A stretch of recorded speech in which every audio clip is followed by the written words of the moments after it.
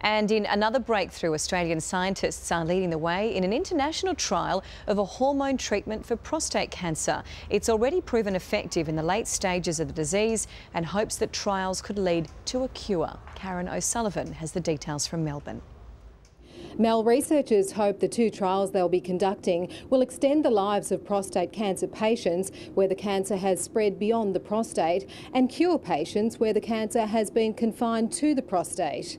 In men whose cancer is advanced, the new trial hormone will be taken in conjunction with the standard hormone treatment, while men whose cancer is contained in the prostate will also receive the old and new hormone treatments as well as radiotherapy.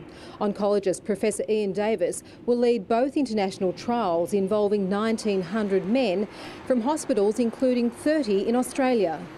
Enzalutamide acts by blocking the effects of the male sex hormones. Prostate cancers rely on male sex hormones for growth, and that's a very common type of treatment that we use in prostate cancer. This one seems to be better in many ways. It's absolutely good news that we have drugs coming through the pipeline, and this is a very good example of something we believe may be standard of care in the future. The new hormone treatment, which is not yet available in Australia, has been shown to reduce the risk of death by 30% for men with advanced prostate cancer. Prostate cancer is a disease that kills around 3,000 men in Australia every year. Mel?